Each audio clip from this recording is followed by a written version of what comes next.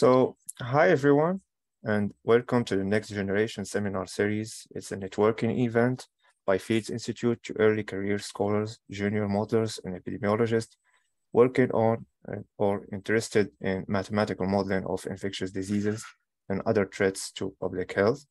Bonjour à tous et bienvenue dans la série des séminaires Next Generation. C'est un événement organisé par l'Institut Fields pour les chercheurs en début de carrière, les modélisateurs et les épidémiologistes travaillant ou intéressés par la modélisation mathématique des maladies infectieuses et d'autres traitements pour la santé publique.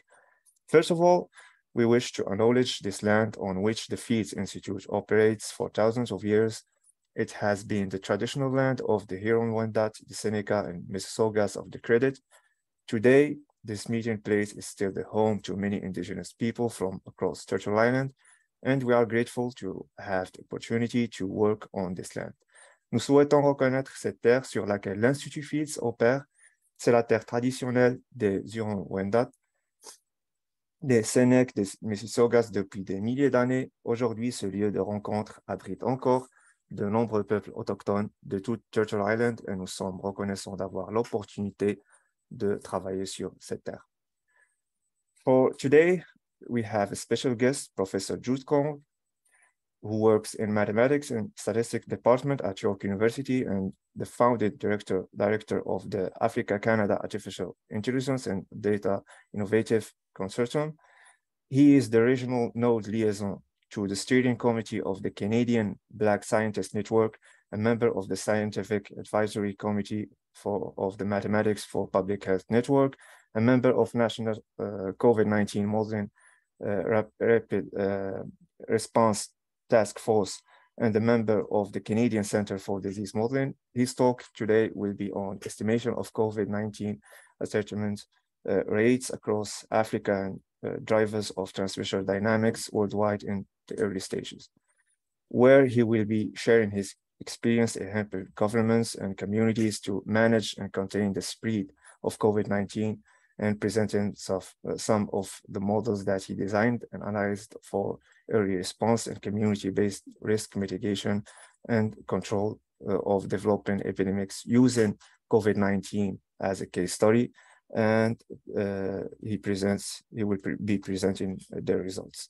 Le professeur Jude travaille au département de mathématiques et de statistiques de l'Université de York. Il est directeur fondateur du consortium Africa-Canada sur l'intelligence artificielle et l'innovation des données. Il est le de liaison régionale du comité directeur de Canadian Black Scientist Network, membre du comité des consultants scientifiques du réseau mathématique pour la santé publique, membre du groupe de travail national de réponse rapide pour la modélisation de la COVID-19 et membre du Centre canadien de Canada de modélisation des maladies. Il parlera aujourd'hui sur estimation of COVID-19 ascertainment rates across Africa and drivers of transmission dynamics worldwide in the early stages. So, il parlera son expérience en aidant les gouvernements et les communautés à gérer, à contenir la propagation du COVID-19 en présentant certains modèles qu'il a conçus, analysés pour la réponse précoce et l'atténuation des risques et le contrôle des épidémies en développement dans les communautés en utilisant COVID-19 comme cas d'étude en présentant les résultats. Thank you very much, Professor Jude, for accepting our invitation, and the floor is yours, Professor. Thank you so much, Dr. Sekat. Let me share my screen and right from there, my friend. All right. Let me know if you're able to see my screen. Are you able to see my screen? Yeah. Okay, good. Thank you so much. And that's a great introduction. Bonjour à tous and welcome everyone. My name is Jude Kong and I'm the director of the Africa-Canada Artificial Intelligence and Data Innovation Consortium. Today, I will be sharing some of the work that we have done in my group, helping government and communities in Africa to contain and manage the spread of COVID-19, as well as in Canada. So I would talk about the estimation of COVID-19 ascertainment rates across Africa and the drivers of transmission dynamics worldwide in the earlier stage of the dynamics. So I'll focus mostly on that. Subsequently, if Dr. Sekek invite us next time, we'll come and expand the conversation from there. Before I move on with my presentation, I really want to acknowledge my funders, the IDRC and the Swedish International Development Agency. The IDRC is the Canadian International Development Research Center, who initiated this work and trusted us and supported us to work with communities and government in Africa to control and manage the spread of COVID-19. I will equally want to acknowledge my other funders across Canada, New Frontiers in Research, ANSEC, as well as the Black Canadian Scientists Network for the work they are doing to ensure that tables are made for other people to sit on and be able to take part in informing policies within our country. We all know what diversity can bring on the table. As I acknowledge the IDRC and CIDA, I would like to acknowledge the team that is leading the work in the 9 African countries, across 9 African countries, as well as Canada, that have been directing. So I really want to acknowledge them for the great work and for ensuring that they continue to help government and communities to control the spread of COVID-19, address mis and disinformation throughout, and they have not stopped and they have continued going forward. So I really want to acknowledge them and thank them for their amazing job. So they did a great job. I would not be doing a service to myself if I take all this credit without talking about the great team that had gotten the work that I'm just sharing with you today here done, which are my team members, ranging from undergrad students to grad students to postdocs that are my friends. When I say friends, I mean it. There are people I rely on that I can call at any hour and they'll get things done for me. And so I want to acknowledge them. Whatever I'm presenting here may look good, but they are behind me. They are the one that did the work. So I would really want to thank them.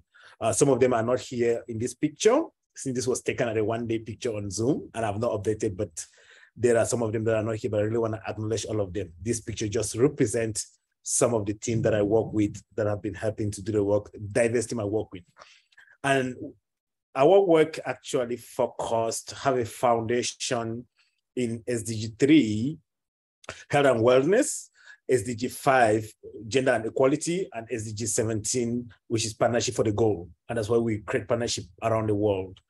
The pillars of our work is timely and reliable data for public health decision-making. We pride in that. Resilient and strong and fair health systems, inclusion and equity for vulnerable groups. Even within Canada, most of our work is centered around the gender and Finnish community and other economically disadvantaged communities. So we pride in that and bringing all voices, as you will see in our group.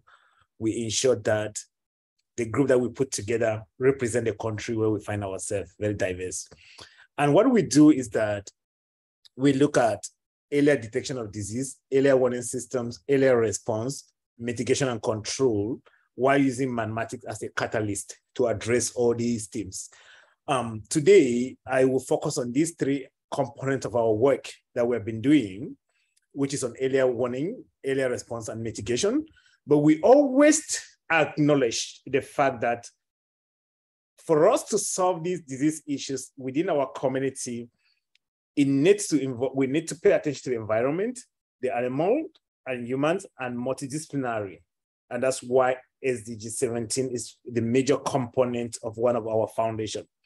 So we look at the One Health approach, why ensuring that we inform policies in whatever we do. There's training across. That's why we have a lot of students in our team that's working with us, producing the results as well as learning from the other ones or from us. So that's very important to us. Today, I want to talk to you about the earlier stage of a disease outbreak.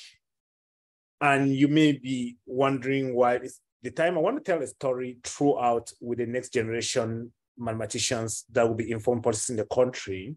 And I want to start my story today by what happened within the pandemic, or what mathematicians always do during the earlier phase, like we have monkeypox right now, so that the great next generation mathematicians that will be informing policymakers present in our midst here understand the thought process that always go into these decisions.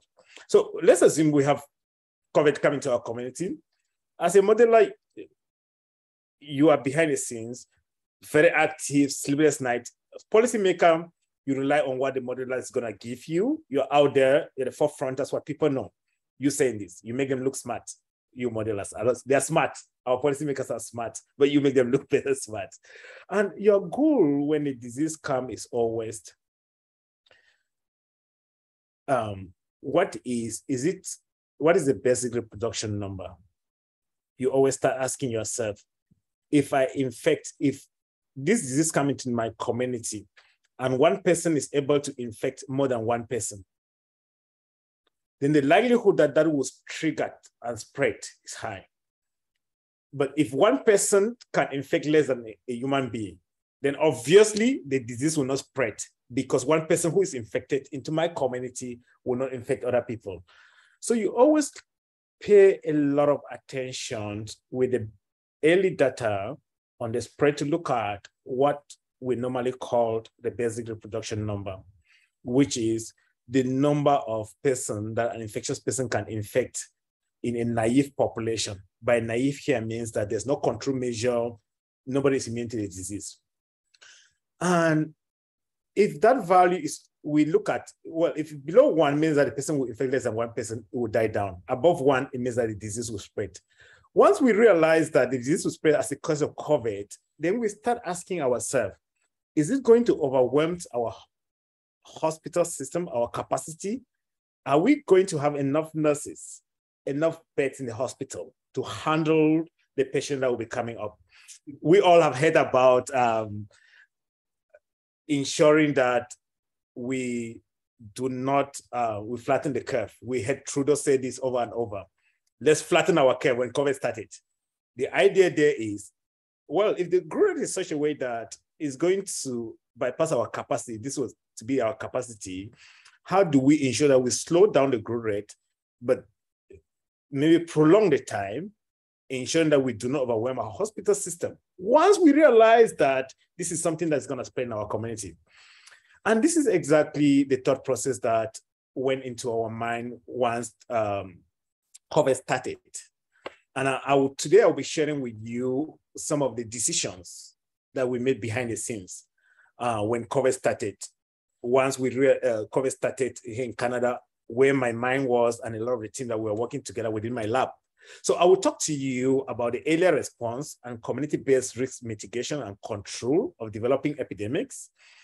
I will talk to you about estimation of the epidemiological parameters and ascertainment rates from earlier transmission of COVID across Africa. And then I will talk about the factors that influence the spread of the COVID-19. And then I will share something to you. It's a secret though. When you hear this, it's a secret between us. But the reason why I'm sharing this is that we are recruiting a team to work on this earlier warning framework for emerging and re-emerging infectious disease. And one of my undergrad students, Kevin, has done an amazing job doing this, and a lot of other team, Zara and the other team within my group that are working on ensuring that we tap into this data set, and I'll be able to share with you, as well as the whole network we have in the country that I'm leading with some of my colleagues to help ensure that we come up with frameworks that address this issue.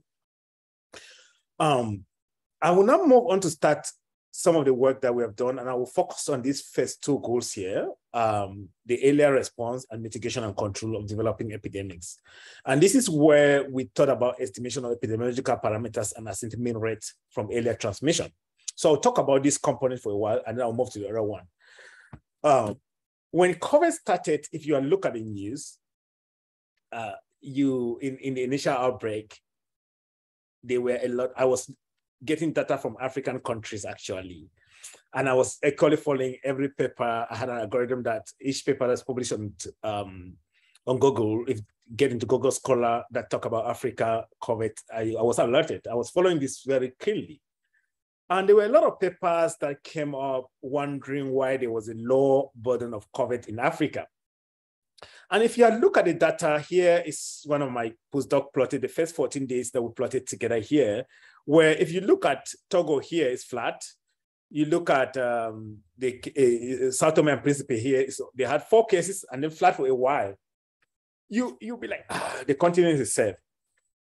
And as we gather in the country here, there was a meeting at the Field Institute where the task force for COVID-19 was led. And I attended that meeting and I started thinking about the Africa. And I reached out to Hillary and the other people in the Africa CDC. And we thought of a task force together, actually, based on what we're doing here. But at that point in my life, when I saw these articles, what was running in my mind was, I thought of my community. I grew up in a very small community here in a place called Jakiri. And when I was growing up at that time, there was all of these regions used to have six doctors sent by the government. And Jakiri alone had one doctor, a very huge area. I even look at Mbiame, very huge. And if you were found in a community here, long distance, it would take 5 days or so to ever walk, or more than that, a week to ever walk to the main center where the hospital was located. But there was one hospital and one doctor.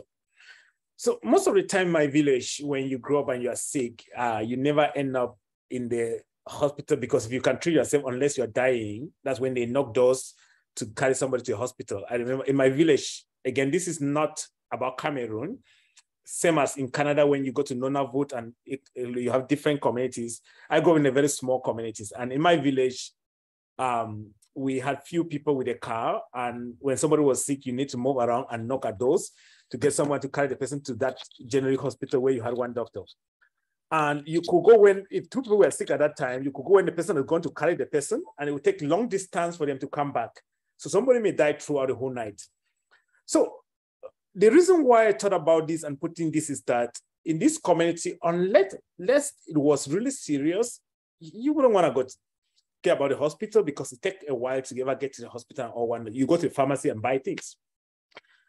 And so when I saw the low rates and knowing that the life expectancy in Africa is less than 65, I was thinking that, well, with the life expectancy being 50 something, the great youth population, and given the system, the healthcare system, nobody knows what is happening. It's not clear that COVID is not spreading. What is clear is that in the formal system, data is not recorded.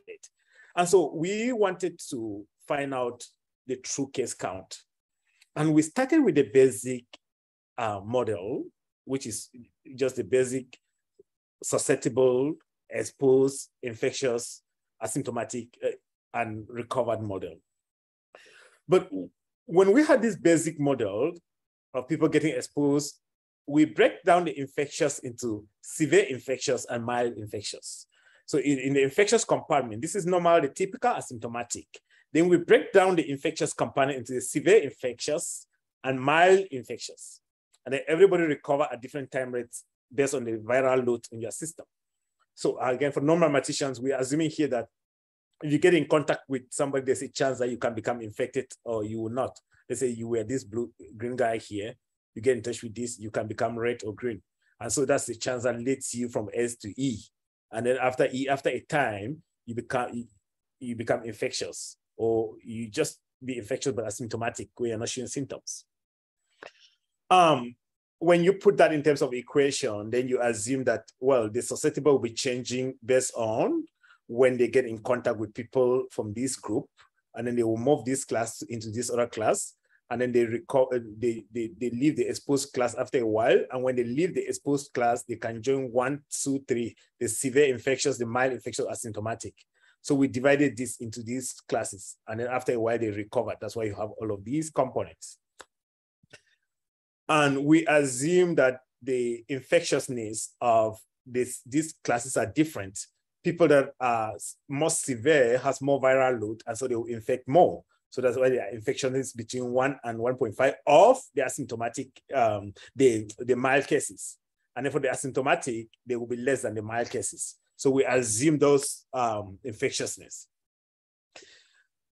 Then what we did was we wanted to estimate the basic reproduction number and other parameters, including, most importantly, the reporting rate of different cases and the overall reporting rate. given the importance of the basic reproduction number. Remember, if it is high, you have an outbreak. Below 1, no outbreak. So we wanted to estimate this for the countries to know the level, the true value. And what we did was that if we assume that RM fraction of the severe cases, so if you compute the basic reproduction number, you have this. This is the component from the severe, the mild, and asymptomatic.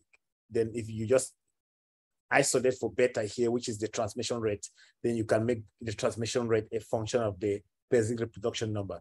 Then when you assume the fraction that can be reported, it is mild and severe cases, assuming that the asymptomatic cases are not even reported, then if you keep count of the total number of incidents that you know and the total number of incidents that you don't know, so CI here will be the ones that we know, and CK here will be the total incidents that the non-incident, CI is the unknown incidents, then you can be able to write this cumulative, the total number as they're adding on daily basis, as a function of this exposed class using this. And so if you now apply this to this equation and integrate it, you could have the total symptomatic as a function of this. If then you apply this to the original equation that we have seen here, if you then apply this and take into account, rewriting this in this way, and taking into account these reported cases and the basic reproduction number, where the transmission rate now is a function of the basic reproduction number, we end up in this system of equations that have the reporting rate of the mild and severe cases, as well as the basic reproduction number and the relative infectiousness of each of the class. So from this is the same system, just changing this equation based on the fact that we have introduced this guy on this left-hand side and take into account the total number of infectious cases as the onset. Once we had this, the next thing was, can we estimate this from the data that's made available? The data that's made available here will be very important. And I want to relate back to Cameroon again, where I grew up. In Cameroon, when this started, there was a center in Yaoundé. And I lived in a very small community far away from Yaoundé, from the capital city. So for cases to leave there to the original center where this was at Saint Pasteur, it will take a while for cases to ever reach Saint Pasteur. So the tendency that somebody will be infected and the case will ever reach there, it takes forever. So with this one center, and it may not in other cases. And so we thought of, okay, let's get whatever the centers have. We did get locally relevant data from these centers, from all the 54 countries. Let's try to, well, because we are going to be estimating what we know. So we use the cumulative cases of what is given to the centers. We use the reported cases of what is given to the centers, and we calculate this. Again, this is just a fraction of the mild cases and the proportion of the severe cases. But this is the underreporting rate, the rate at which that is being reported. Can we estimate that rate? Now, the time period that we used was from the initial phase of COVID-19, when there was no major cases, to when maybe cases are less than 40. So we start with the start and then end when the cases, within 14 days, or when the stringency index is still less than 50. And when we acquire this, then we use Markov chain Monte Carlo method with delayed rejection adaptive metropolitan algorithm to estimate the parameters. And then because we didn't know the initial distribution of these parameters, we use an uninformed prior or uniform distribution. Once we fitted the data to parameters, if you look at here, this is Algeria here. And this is same throughout. I picked Algeria because the first country in the continent, actually. But this was same throughout the entire continent. But what we found out was that the model just captured the data pretty well. And the goodness of fit statistics that we used was really decent throughout. If you look at Algeria here, which will be the same throughout here, this rate here is the non-cases, and then the line is the model cases, and then this shaded region is the 95% high probability density interval. And then this blue here actually is the data, the data of the incident cases, is the cumulative, this is the incident cases. So we captured that throughout and it fit really well. We equally estimated the reporting rate. If you look at here, Algeria only reported 1.14% of their cases, This is just the cumulative known cases. If you look at this bar graph here, that's a ratio here, is a composition. It's kind of the proportion of the severe, mild, asymptomatic, and recovered cases within the population. And the black here is the modeled total cases, that incident cases. Now, when we look at these, we realize that, well, the total number of actually non-cases, the reported cases far below the cases. So Algeria is not unique in here. I'm not picking Algeria to say Algeria only report 1.14. No, Algeria is the first continent in the continent, but this was clear across the continent. Sudan and Gambia reported collectively most. With this could be based on the population of Gambia, and and there's something questionable.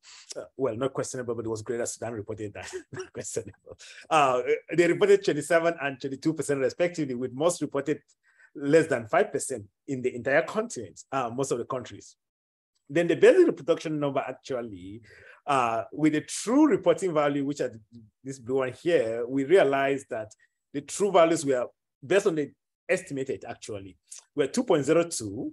That's the average across all the countries, with Zambia, the range between Zambia and Nigeria, with Zambia having 1.12 and Nigeria having 3.64, meaning that one person in Nigeria could infect on average 3.64 other persons. And in Zambia, one person will infect 1.12. But what was more important, my friends and my colleagues, is that if you look at this rate here, which is based on the true data that we got, in essence, based on the definition of outbreak, this would indicate that there was no outbreak because this was not more than one, based on the definition of outbreak. But in reality, the true one was 2.02. So one person on average could infect two other persons. But because of the younger population in the continent and the great strength in the continent, they are able to subdue any hazard that comes their way. So they were able to survive this and just keep on striving. I don't know if the consequences may be different. This is not speaking to the whatever COVID may cause in the system, but just saying that their immune system could fight it within the specific time. The daily reporting rate, actually, we estimated that the mean overall daily reporting rate was 5.37. And among all countries with the highest of 30 in Libya. This is Libya here. This is the overall, the ones that they truly reported.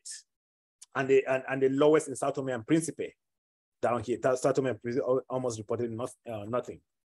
And then the estimated mean report rate of severe infections was 38%, with the highest, so if you look at this, with the highest being in Cameroon and the lowest in Togo.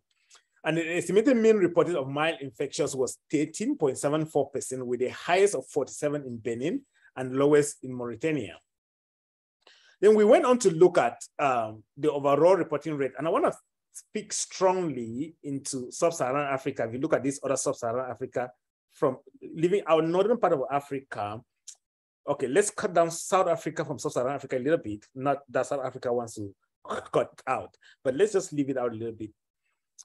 Looking at this middle part here, it speaks more into the healthcare systems. And this speaks more into one of the reasons why I got into research, which was looking at my own community and malaria. But this is very important if you look deeply into this and you grew up in this sub-Saharan Africa, I grew up in Cameroon. Nigeria is the same where I spend a lot of my time. I live a lot in Nigeria. A lot of these countries around here. The fact that the healthcare system is not well developed, not prepared for what will come in, is as a result of the fact that research in this area has not been decolonized. It speaks to the importance of decolonizing research in this component because innovation was to be left to the colonial masters, and you were just supposed to acquire the basic knowledge, and the colonial masters were going to be able to provide for everything. I remember at this point when there was COVID, having a meeting with the director of Centre Pasteur in Yaoundé, and most of the Cameroonian data was sent to Centre Pasteur, France. And this is the same throughout the continent where we had these meetings with different health units within the countries, with Nigeria CDC, to Cameroonian Centre Pasteur. This alone have really pushed me to say, how do we work as a team to ensure that first of all, we are able to work and support the healthcare system in these sub-Saharan Africa to be self-sustained, working with a team there, homegrown team. And secondly, to ensure that we help researchers, we work with researchers together and learn from each other and ensure that we build a strong, solid foundation that can address this issue. And that speaks to what my team is looking at the moment. For the proportion of severe and mild asymptomatic cases, if you look at this, you realize that, well, if you look at the rate, this is organized in descending order of these severe cases. But what we find is that the mean estimated were 54.546 for severe infectious, 27 for mild infectious, and 66. What you realize here is that the proportion of these severe subclinical infections among the other cases, which is just a property of the disease, basically, if one look at this. If you were to look at this and compare, and this is not just unique to Africa, this was common if you look at the literature across the global north as well. If you look at the mean relative infectiousness, we realize that with respect to the mild cases, the severe cases have a relative infection of 1.25, and then the asymptomatic 0.44.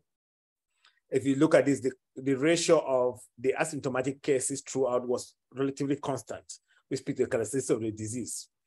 So by fitting this simple model, we were able to estimate the true case count across Africa and get the real values, which further help us to inform policies that with the governments that we work with in 9 African countries.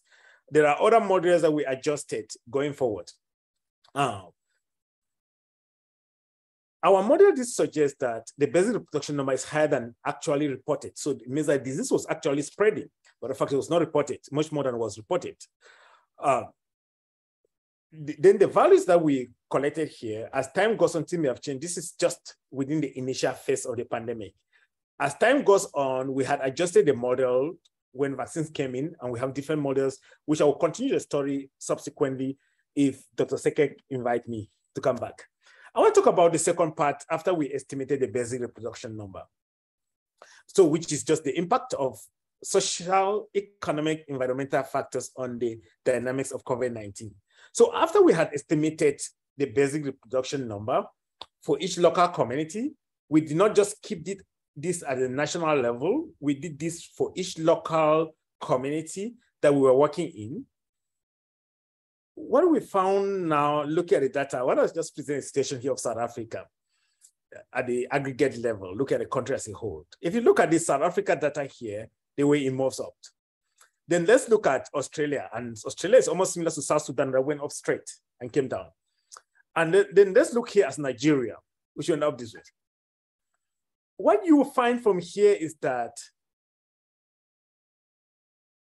at the onset, it evolved differently across countries and across communities. This was not just unique to countries. This was equally with communities across. So we found out that COVID-19 was evolving differently across countries. And we started wondering within ourselves, once we went into this, to be like, well, if this were to be the case, what is really causing this different trajectory, COVID to take different trajectory across countries? We hypothesize that demographic, clinical and health systems, social and environmental factors had something to do with it. But we had to be sure about that in order to conclude that. And we thought strongly about the policies that different governments may have put in place. And the thought process was that if we say that the policies put in place caused that, then indirectly that leads to indigeneity because the policies were in response to the initial trajectory. I don't know, one can argue. So if the policies were in response to initial trajectory, therefore we cannot assume that the policies actually were the one that caused the trajectory because the trajectory caused the policies. And so we went on to study if these factors were responsible. So we collected a huge lot of different demographic, disease, economic, environmental, and social variables, which are present some of them here. Population of ages 20 and 35, youths, mortality rate from lower respiratory infectious disease, mortality rate from infectious and parasitic disease. We look at the Gini index, the ease of doing business. We look at temperature, we look at precipitation, we look at air pollution, we look at average people use of social media to organize offline action. We look at internet filtering, we look at air transport. And in order to analyze this, given that we had an output, what we did was that we used a generalized additive model. And if you think of a generalized additive model, think of that linear model where if you think of the equation of straight line y equals to mx plus c, you think of this in this form, but now, or a regression model, but this is now a function, a nonlinear function, could be a nonlinear function.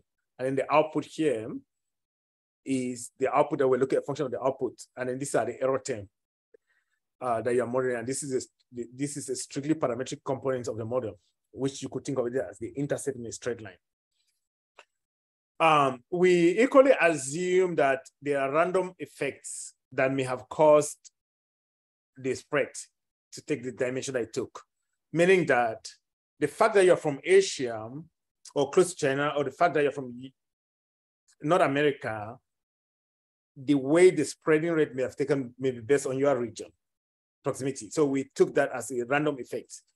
The total number of days from when China had their first case to when you had from the total number of days to the first 30 case, from when China had their first 30 case, we equally took that as a random effect. And the gross domestic product was equally taken a random effect, as well as we calculated the average underreporting across countries and took that as a random effect that could have affected that initial trajectory. When we fitted the model to data, we realized that our model, first of all, had a high explanatory power and predictability of 75%. And we identified these 4 major variables as having a high impact on it. And so I will now talk about these 4 variables, which was the youth, the Gini inequality, the number of people living in city agglomerates, and the use of social media to organize offline action. I will start with the social media to organize offline action. Again, this analysis is at the onset of COVID-19. But what we realized based on the social media that a lot of us from the Africa Canada Artificial Intelligence and Data Innovation Consortium belong to was that in the absence of scientifically informed information, there were a lot of false information that was spreading in social media. I belong to a lot of different Nigeria, Cameroon, and other countries' social media groups with all of this spreading, even Canadian groups. But in order not to empower politicians to say that we were blaming social media, we wanted to be very clear that social media may have been used to spread this information, but in the presence of scientifically information, we do believe that social media will play a very positive role. Because if you look at this, as the use of social media to organize offline action increased, there was an increase in the spreading rate. But we did say that, well, we hope that when scientifically informed information becomes available, that will not be the case. Another variable that was really, that came out to be very impactful or significant was the youth between the ages of 20 and 35.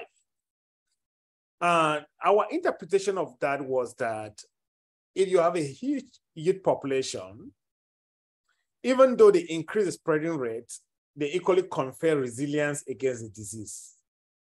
And if you have a high old population, they will be more susceptible to disease, but they will exhibit a reduced transmission rate. And so when you take the synergistic result, you will realize that the intermediate level of youth will lead to a higher spreading rate of COVID-19. Another one that stood out was the Gini inequality. And this was meaningful to us in the sense that if you have countries with a high Gini inequality, this refers to the income inequality, then there is physical segregation. And thus, this may have initially prevented the spread of COVID-19 because of this physical segregation. I don't know if that should be a thing to exist, but that may have been it. If you look at countries with a low gene inequality, it means that there are better social integrations, fewer people are left behind. That's what we want. And so that may have led to a lower spreading rate. And that's why we have this.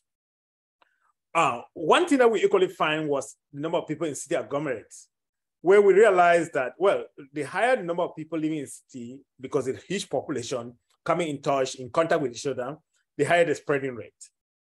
What we could not explain from our results was this behavior here, this U-turn behavior.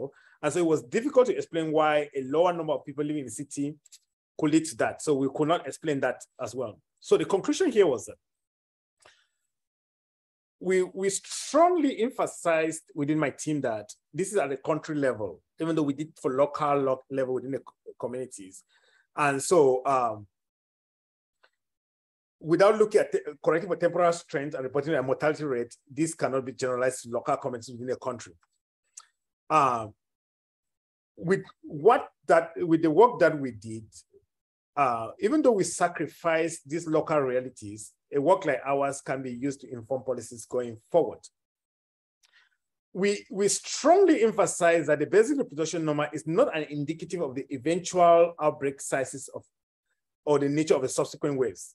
And this will speak strongly to South Korea, where you realize at the onset that there was a spike going up straight in South Korea, and it came down, and that did not speak. So they have the high R0 value, basic reproduction number, but that doesn't transfer to the total number of people that will be infected or the eventual outbreak size.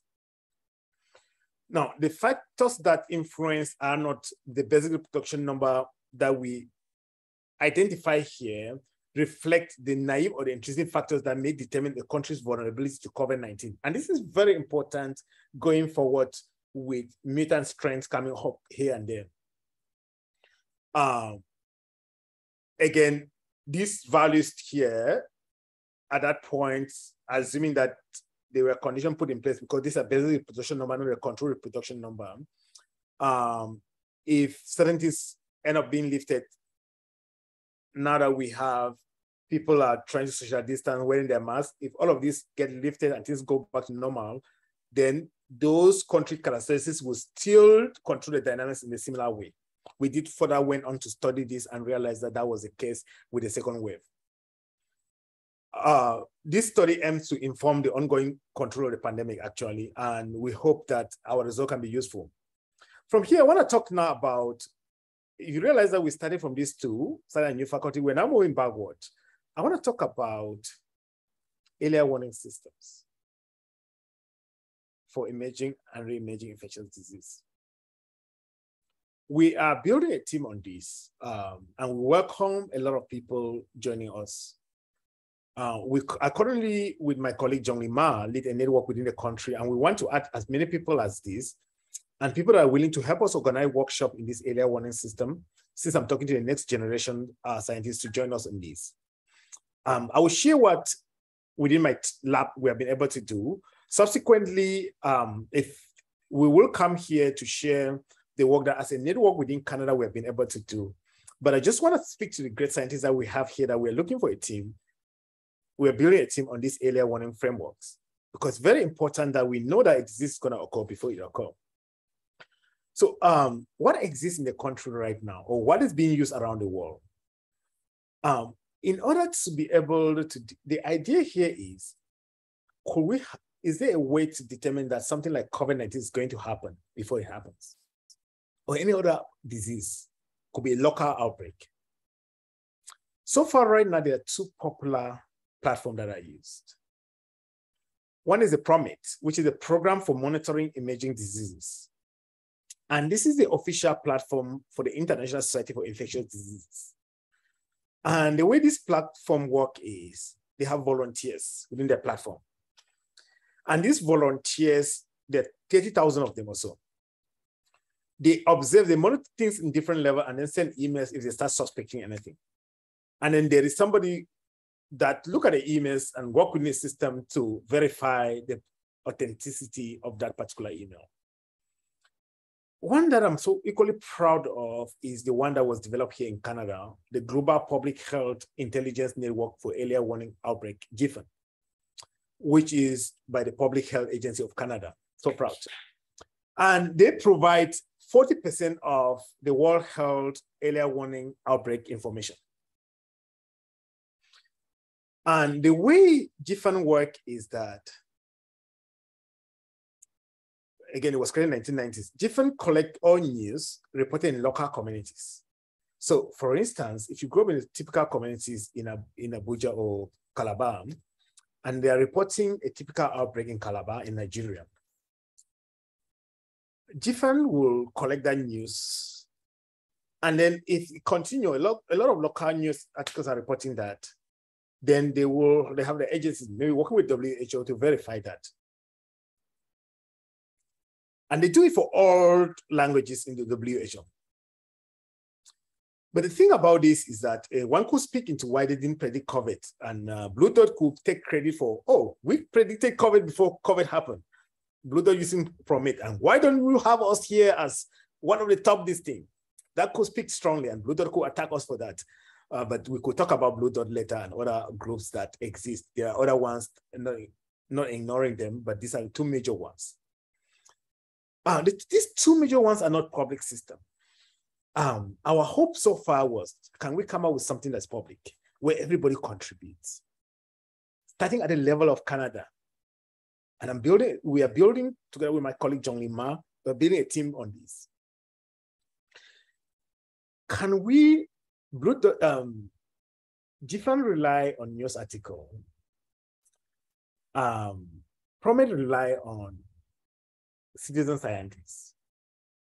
Our hope is to combine that, and with the team that have worked in these groups, which we have in our network, and equally mine Google searches, social media, and newspaper articles, to combine all these signals to see if we can be able to predict the outbreak of a new disease before it ever occurs. So far, we've been working on this as a network, but I will share some of the work that we have done on emerging diseases with you. I will come here subsequently to share our work on early warning system with a workshop that we have coming up at the Field Institute, if granted. But today, I want to share with you what we're trying to do. What we're doing is that we want to look at the newspaper articles online, Facebook, Twitter, other social media platform, Google searches. For emerging diseases that re-emerging diseases that already exist, we want to keep on monitoring them in real time and collect different metrics from different platforms. Then train an AI algorithm to see if they can predict it before a disease occurs. As an example of the metrics that we are collecting from the different social media platforms, let me talk about Twitter here for the sake of time. I'm going to talk about Twitter. I'm going to talk about Facebook and the other ones that we're using on newspaper or the blogs. Let me talk about Google searches here. But we are collecting this from all the social media platforms across, but I will just talk about Google searches here.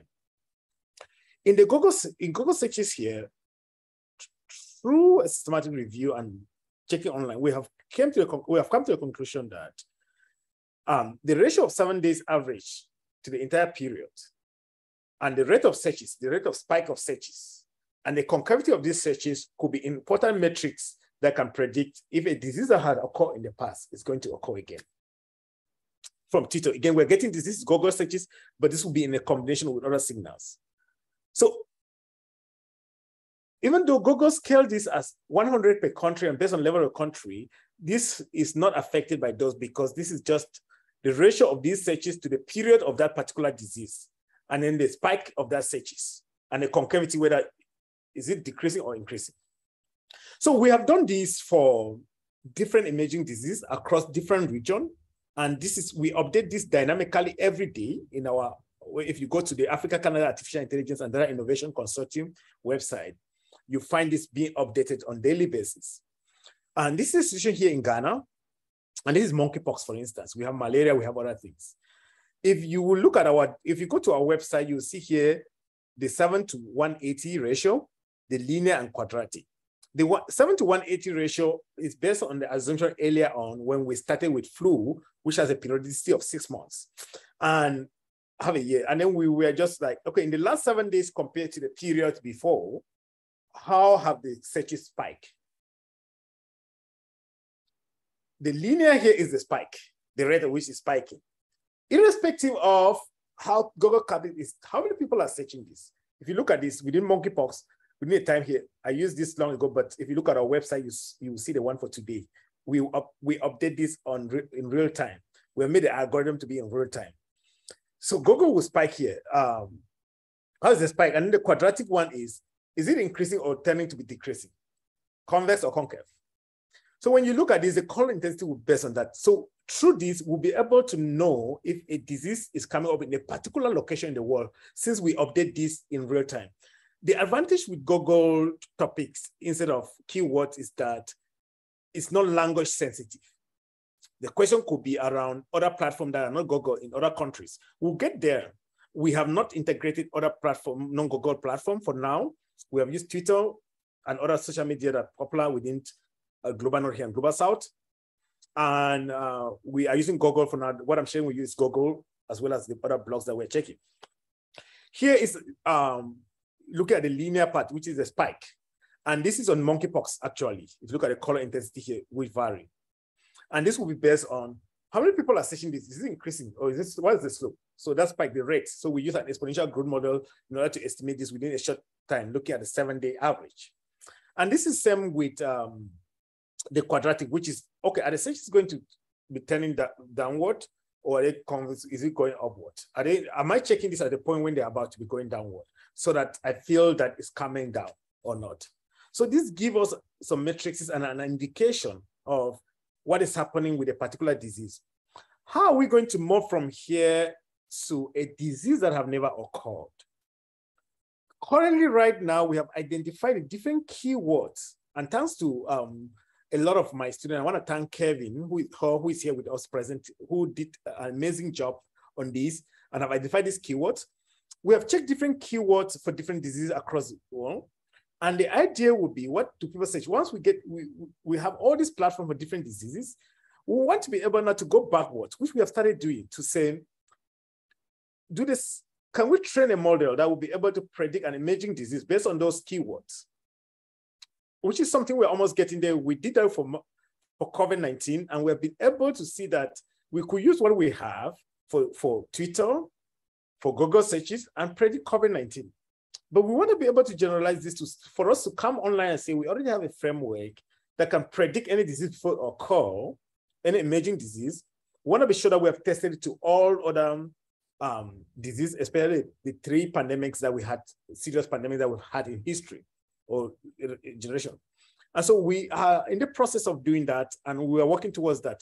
But right now, what I wanted to show to you here is just a hint into the metrics and the approach that we are using to build this AI-powered toolkit that will be able to predict disease in real time.